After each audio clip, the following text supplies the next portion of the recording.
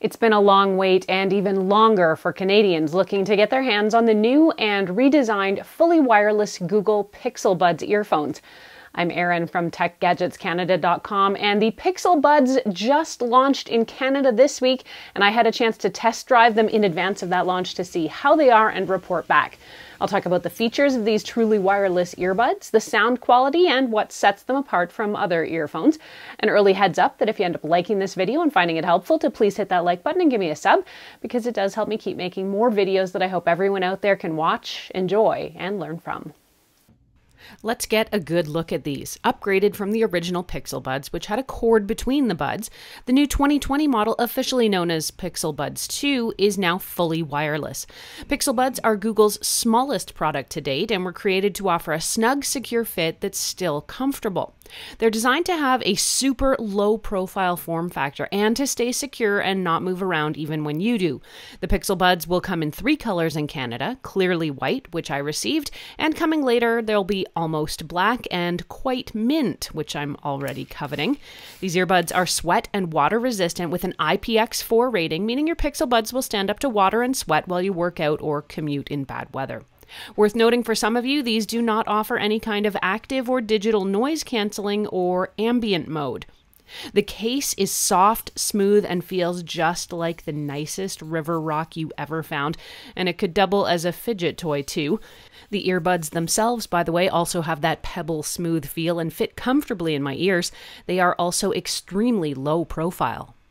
Getting your Pixel Buds set up is easy. Just push and hold the tiny little button on the back and watch for the pop-up on your Google Pixel phone.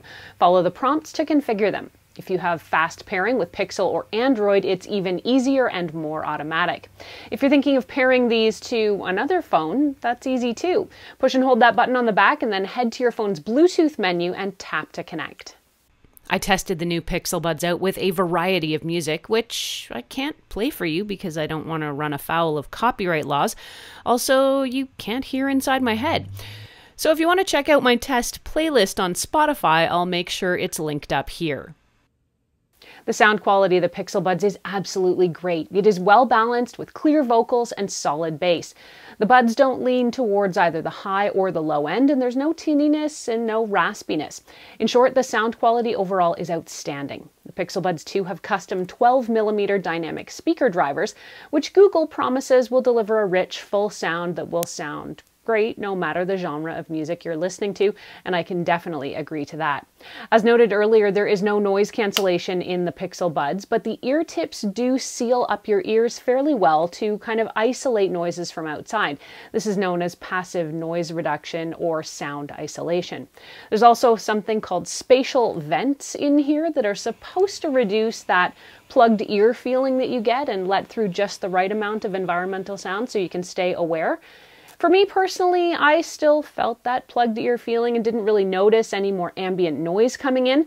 That's not a complaint. I think the fit and feel is good overall. I just didn't get much else from that technology. If you're using your phone for conference calls a lot these days, you know a good pair of headphones can be a lifesaver. The Pixel Buds promise clear calls thanks to 2 beam-forming microphones. The microphones in here focus on your voice, while voice accelerometers detect your jaw movement so that they know exactly when you're talking. And if you ask me, that is some futuristic shiplap. All of this technology packed in here means you can be heard in noisy or windy conditions, like when you're outside or running or biking or doing some kind of outdoor activities. To test it, I decided to grab the old Dyson Supersonic since it wasn't windy in here and see how I fared. But can you still hear me, like, for the most part? Yeah, because I've got the hairdryer blowing right at my face. Surprisingly, Okay. my husband But said he otherwise was you can able to still hear hear me me. fine, although he was able to get some of that background noise.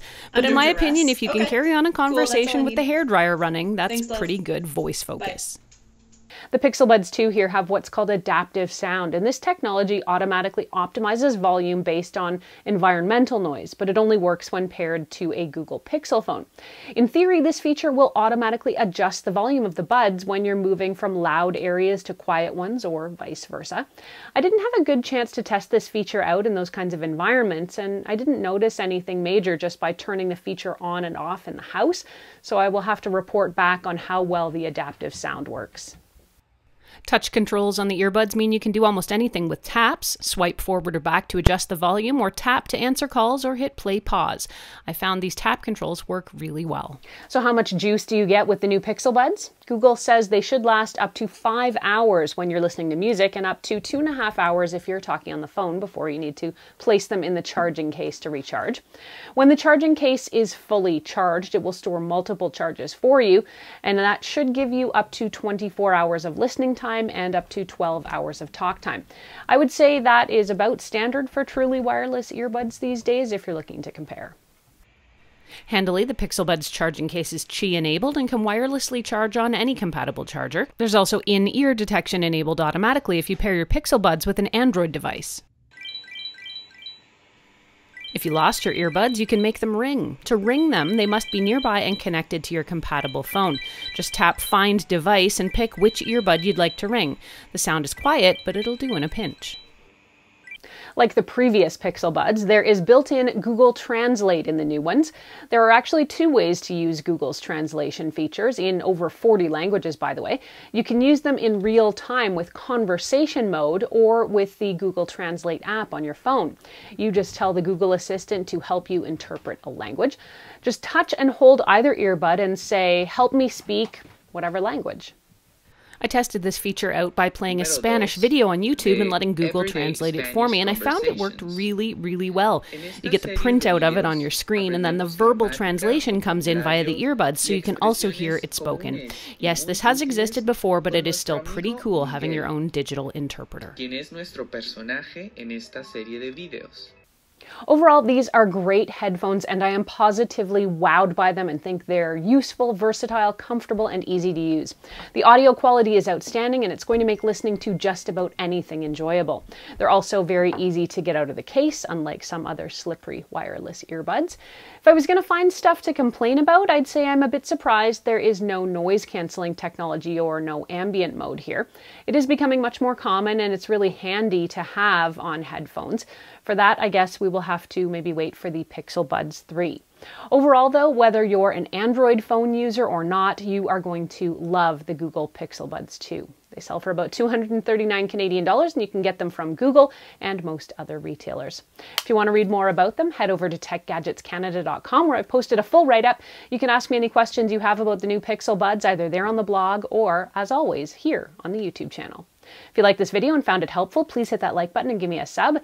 As I said, it does help me keep making more videos that I hope everyone out there can watch, enjoy, and learn from.